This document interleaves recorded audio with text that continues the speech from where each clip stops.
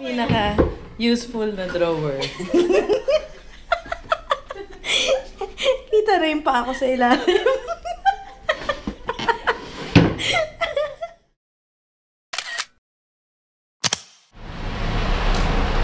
We just arrived in Haifa. So we'll be staying here for 2 nights. Akala ko sa Tiberias kami magsistay, but hindi pala. Tomorrow, we are going to drive to Tiberias. So we are here at Panorama Hotel. Yan. Makikita natin yung view kung bakit siya tinawag na Panorama. Baka may panoramic view siya of the city. Let's go inside. Dikit natin. Pwede bang kayo nang gumawa nun? So we were given this envelope. This contains our key card and stickers that we need to put on our luggage for easy identification. Very organized tong hotel na to, compared dun sa iba naming nastayan.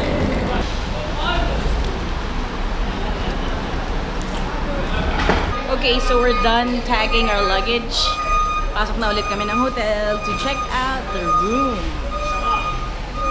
So may welcome drinks and cookies.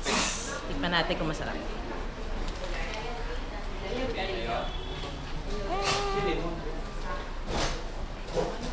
Hot.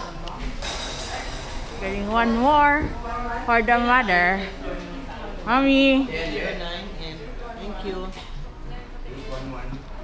Ito pala tayo, Kat. Ito tayo. 303, di ba? 309. Sa kabila tayo. Okay. Hindi kasi yung towel, di ba may particles, ma? Baliw. Inalagay namin yung malaki envelope.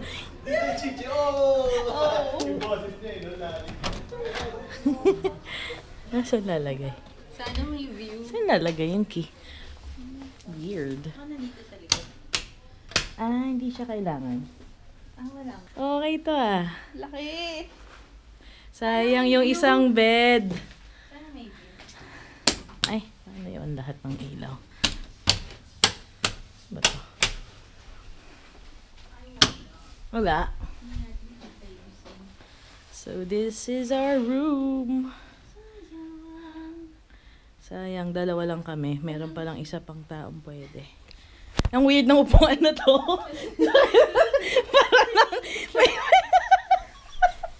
Parang tanga. Parang tanga tong upuan na to Anong purpose niyan? It's the banyo. So ito yung hate na hate ko. Yan frosted na pintuan. Tapos walang lock. Because, ayan yan, tinan mo. Makikita ang kala dito. Pinaka-useful na drawer. Kita rin pa ako sa ilalim. Have a good night. You too. Boink. Boink, boink, boink, boink, boink, boink. Boink. Empty closets.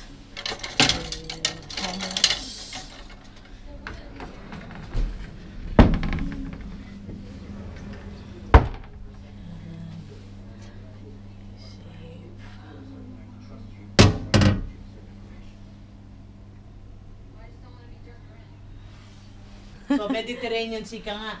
Wala. Din? Asan ang Mediterranean Sea sinasabi nun? Malayo. Sa amin, Baka kay Tita Abby street, nagtatawagan ko. street So, view. nandun pa sila sa room. Sa amin, street view. Kami, Wala kaming view. Dinner time.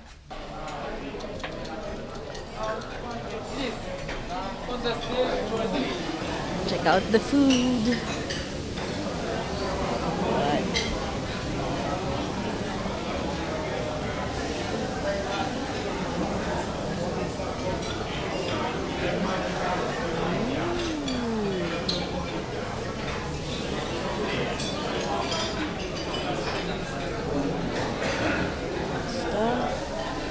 Potatoes. Here, got sides.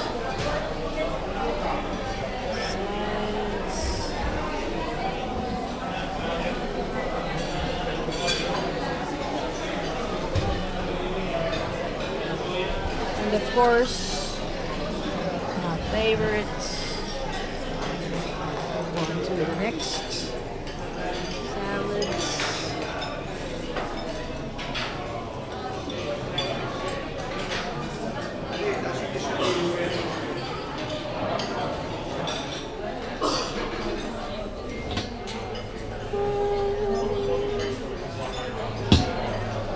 Bread.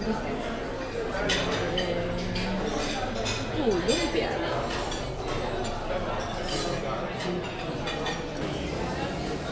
Section here. Ooh. Chef is very handsome and good-looking guy. Everybody's handsome here. Yeah. Mom, thank you. You are so very, very, very handsome.